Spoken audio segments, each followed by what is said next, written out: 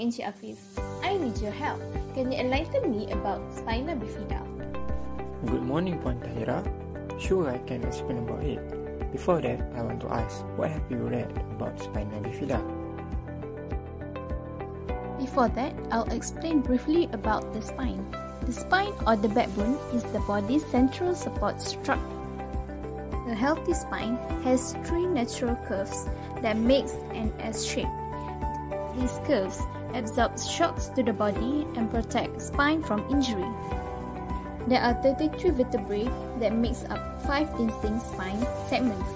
The first one is the cervical, or also known as the neck vertebrae, from C1 to C7. The second one is the thoracic vertebrae from T1 to T12. Next is the lumbar vertebrae from L1 to L5, and followed by sacrum vertebrae S1 to S5, and finally coccyx, or known as tailbone. Spina bifida can occur anywhere along the spinal axis, but most commonly is found in the lumbar region. I have read that spina bifida is a congenital disorder characterized by the closure of the neural tube, which results in abnormalities of the vertebral column or the spinal cord, and the prevalence of it is approximately 1 over 1,000 births in the United States and Europe.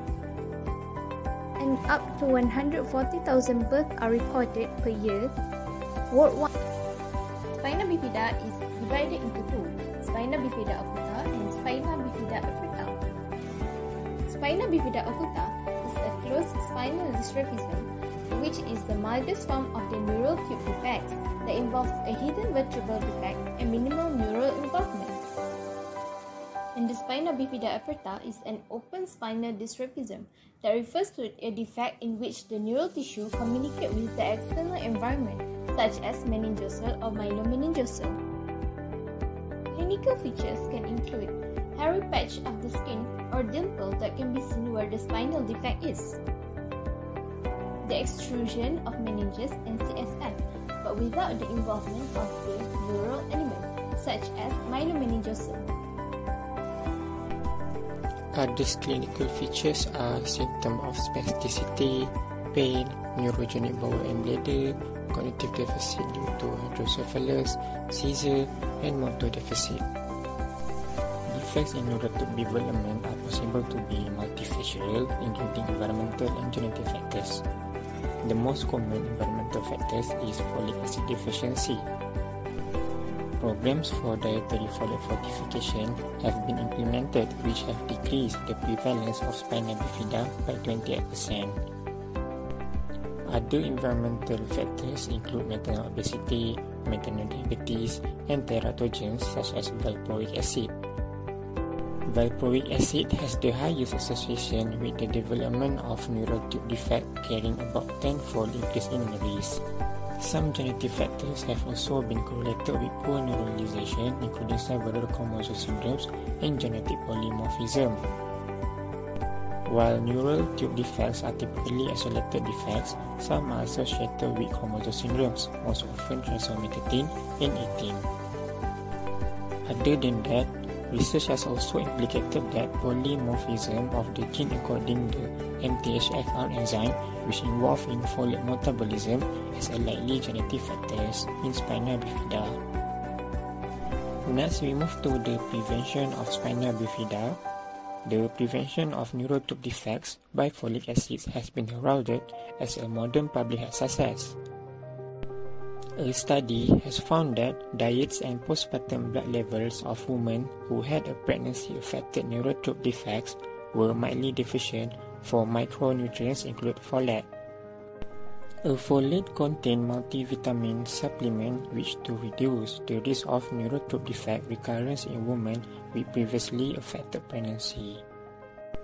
It is recommended that high-risk women to take 4 mg of folic acid, while low-risk women are advised to take 0.4 mg of folic acid. Next, can you perhaps explain the ICF of spina bifida? Sure, I can, Puan Tahira. I will then explain map of health condition according to ICF. Commonly, patients will have impairment at body function and body structure, such as low skin integrity, poor muscle strength, and poor dexterity and coordination. So, patients will have limitation in self-care activities, domestic life, and mobility.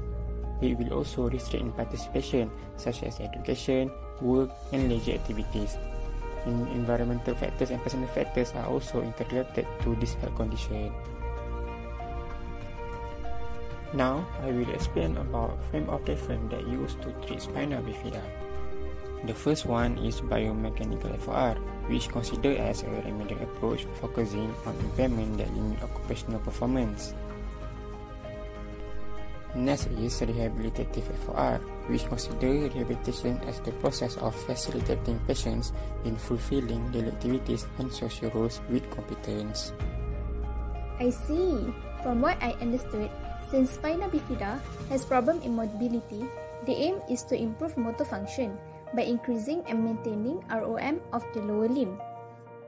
Occupational therapists are also responsible to strengthen the limb muscles that correlates to the level of injury, such as weakening of the upper extremity or lower extremity. Pain should also be addressed since spina bifida patient may have problem with pain at opening or surgical site. And for rehabilitative frame of reference, assistive device such as crutches or wheelchairs for mobility purpose and catheter for bowel and bladder management are commonly prescribed to patients with spina bifida. By providing these aids, it can improve the patient's independence in ADL. Okay, Pantaira, why don't you try plan the intervention for bowel and bladder management for spina bifida? Maybe clean intermittent catheterization using visual clues can be used. The tube is inserted into the bladder to drain the urine and usually used for individuals that can no longer urinate normally. The process of self-catheterization includes inserting, washing, care and storage, and it is usually done every 4 to 6 hours or 4 to 6 times daily. Don Lau et al. Has mentioned that the important predictors for independence in toilet activity were related to the time processing ability. Next, we move to the next intervention, which is mobility aids. Mobility aids are devices designed to assist walking and to improve the mobility of people with mobility impairment. The aim of this intervention are to provide support of the patient while walking and to enhance functional mobility to perform self-care activities. According to Swarup and Diaz, the selection of mobility aids is primarily determined by lesion level affected by the patient. There are two level lesions that require mobility aids, which are high lumbar and low lumbar lesion level. The wheelchair need to prescribe in high lumbar lesion level, and crutches need to be prescribed in client with low lumbar level. For the evidence base, according to Johnson et al. In 2007, assistive technology has often been recommended to enhance performance and advance independence outcome in daily living, community participation, education, and employment. Next, we move to the next intervention, which is splinting. Almost all children with spina bifida, with the exception of some patients with low sacral level involvement, will require orthosis for ambulation. The aim of this intervention is to prevent further deformity of the client, to facilitate of independent mobility, to maintain the alignment and walking ability of the client. There are two types of splint that commonly used in spina bifida client, which are reciprocating gait orthosis and ankle-foot orthosis. According to Swarup and Diaz in 2009, there are many indications for the use of orthosis in the management of children with spina bifida, which include the maintenance of alignment, prevention of deformity, correction of flexible deformity, facilitation of independent mobility, and protection for the inserted limb. In most severe cases related to cognitive and hand functions, the cognitive orientation to daily occupational performance (COOP) approach can be used. COOP is described as a client-centered and performance-based approach to problem solving which enables individuals to identify cognitive strategies to improve their skill acquisition through an interactive process. The client will identify the skills need to be learned, sets his or her own goals, and is actively involved throughout the process of solving problems and evaluating the performance of activities. In these cases, occupational therapists will assist in identifying, developing, and using cognitive strategies to help the client to perform daily activities. The four objectives of COOP approach is skill acquisition, cognitive strategy use, generalization, and transfer of learning. COOP is an 11-session intervention.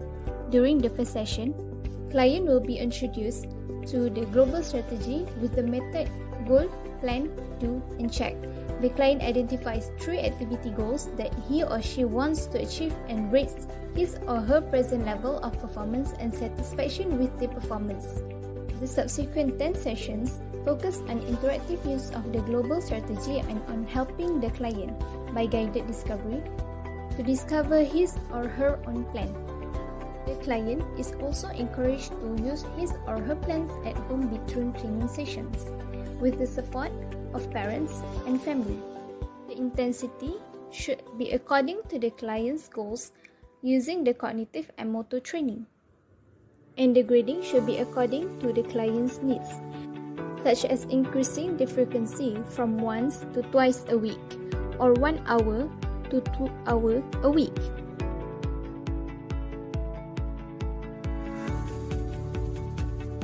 Penny Delstrand et al. In 2018 mentioned that the COOP approach is a promising approach for enabling young people with congenital diagnosis to achieve their occupational performance and executive functioning through strategy use. As conclusion, spina bifida is a type of neural tube defect that affects the spine and is usually apparent at birth. Occupational therapists treat individuals with spina bifida to maximize their participation for engagement in everyday activities such as education, play, and family life.